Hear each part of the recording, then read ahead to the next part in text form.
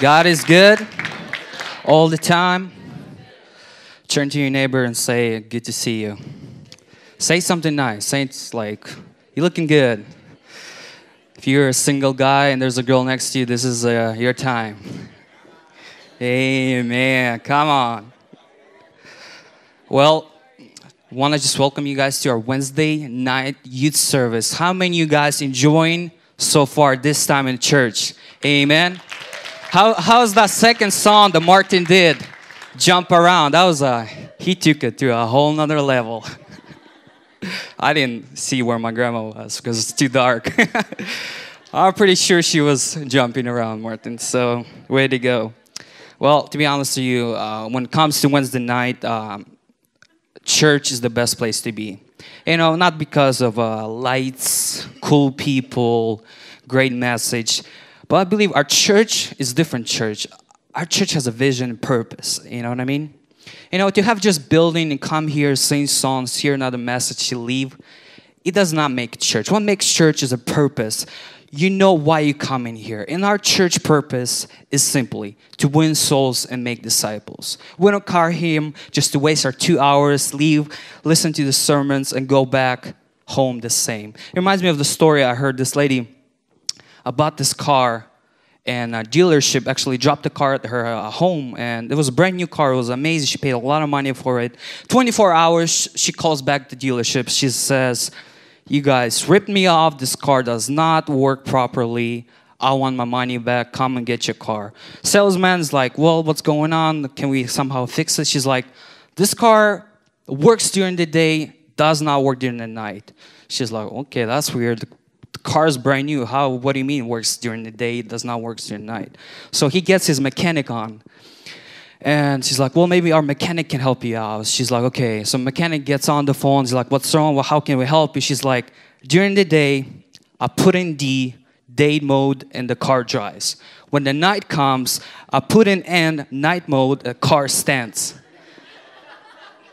And the mechanic's like, okay, it's one of those. Like, well, it's easy to fix and actually stands for neutral, you know. So if you girls here struggling with this problem, there you go. This revelation was enough alone for you to come to church. Amen? Amen. But listen, this is how church is. We can have the best music, the best lights, great sermon, but if we don't have vision and purpose, it's like we sit in that car in the night mode and not moving nowhere. You know, and what is our purpose?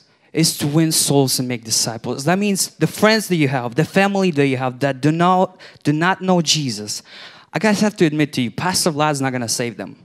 I wish Pastor Vlad can go to every one of our friends, to our house, and to our work and save them. If he could, I probably would bump my tithe to like 12%.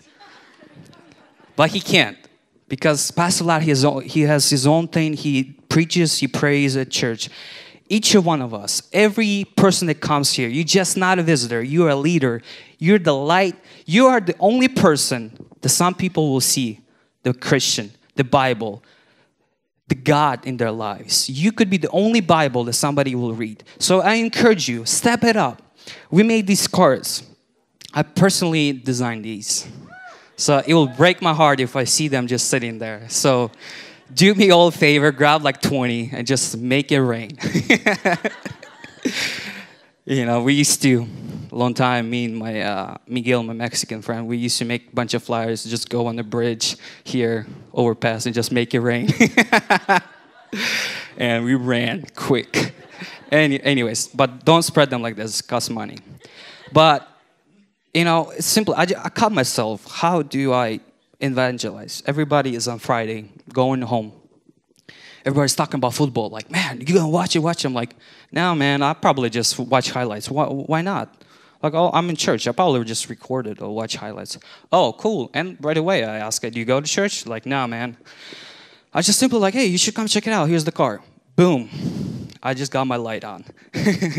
And that's how you get your shine on. There you go, people. It's simple.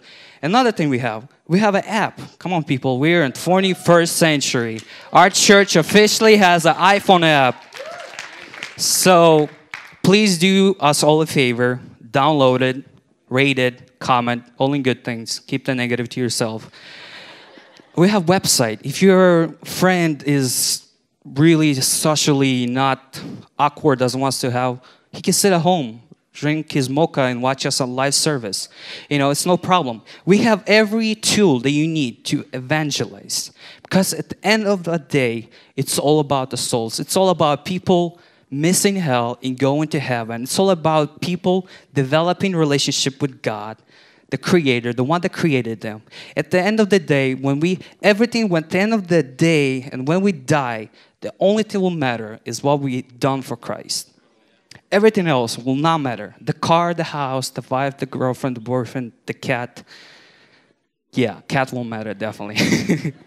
But I encourage you, step it up. Grab the flyers, spread the word, and we'll see this place packed for Jesus. Amen?